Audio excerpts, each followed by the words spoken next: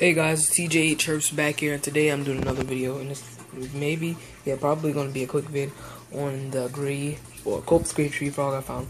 I'm actually keeping it right now, and here's a little quick thing. It's a little carrier tank, and yeah, I know it's not right for the Cope's gray tree frog. It's just going to be temporary, maybe about a week or so. But yeah, this is your Cope's gray tree frog, and they're actually good pets, cooler than your average green tree frog. Not saying they're bad, but I just like these guys better. And these guys have cool patterns with two of them as well, as you can see right here. And it's just a little paper towel with moisted with this little mister I brought today.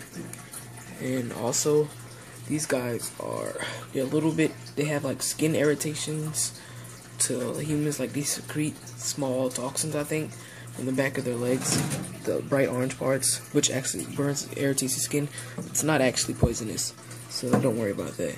Like I said, this is a nice one, but hopefully I can catch another one so I can actually try to breed these guys.